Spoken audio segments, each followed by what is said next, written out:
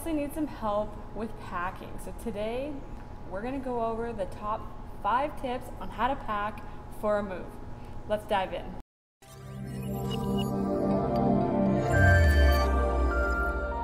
I'm Jenn McPhillamey, Real Estate Associate Realtor with Pro Realty. And today I'm here with Kirk.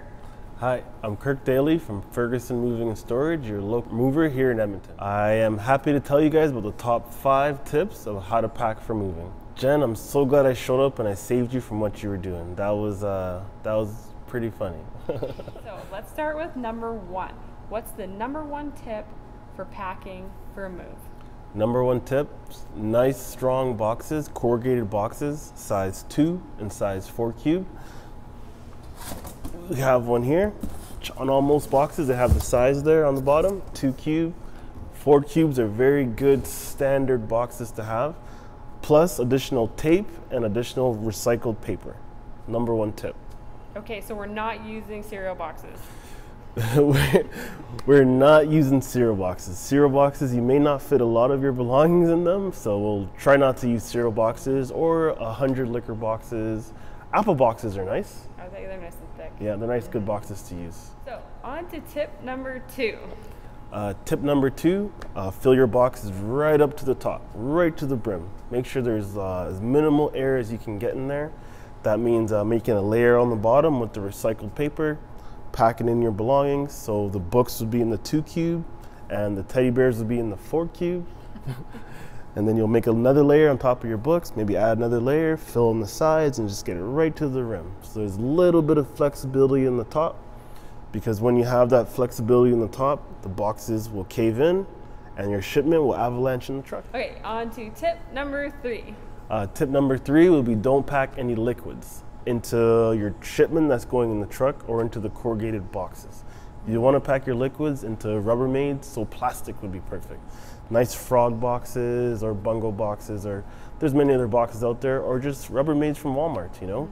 So the movers would probably help you load that into your vehicle for transport, or even if you were using a U-Haul, maybe keep those in your car and not in the truck, so that if the shipment something happens, it doesn't destroy everything. So not the bleach doesn't get all over your clothes, or the vinegar or olive oil doesn't get everywhere, or the gasoline or from the lawnmower or those kind of things don't end up on stuff that belongs inside your home. And tip number 4.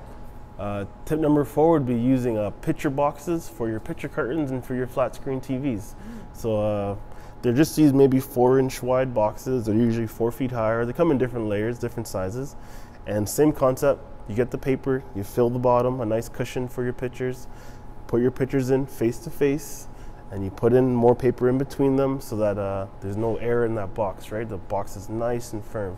So at least why I say put them face to face is because when you put it into the shipment, like into the truck, it's loaded, there's gonna be a load behind it and a load in front of it. So now your picture can get punctured, and now it's nice and strong, and it won't be breaking on you. And for tip number 5. Tip number 5, we'll go back to the kitchen.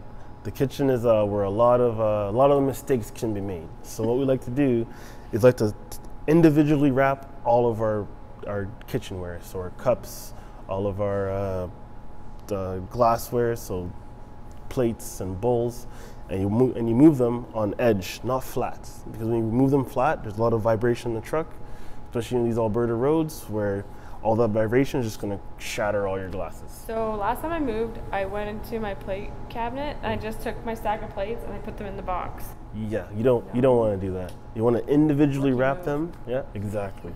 You want to individually wrap them in maybe 2 or 3 pieces of crushed paper. Same concept again. You fill the bottom of your box with lots of crushed paper, make a nice cushion for it.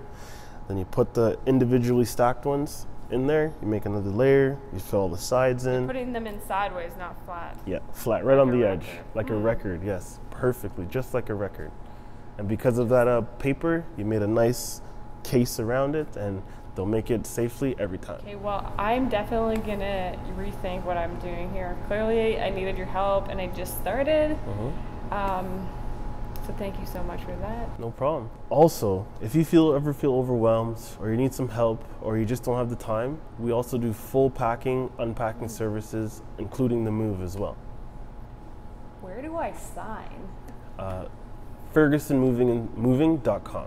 There'll be a little section there right at the top of the page. Put in a little bit of information, click the button, and we'll get back to you as soon as possible. Awesome. What are other ways that we can reach out to you? Call me directly. My number is 587-414-5845. Email me, Kirk, K-I-R-K, at fergusonmoving.com, or on Instagram, Daily Moves, DALEYMOVES on Instagram. I'm pretty accessible. Contact me anytime. And give Kirk a call. He will take care of you 100%. Thank you so much for these tips. And not only did I learn something, but I hope everybody watching learned something. And we'll see you on the next video. Awesome. Bye.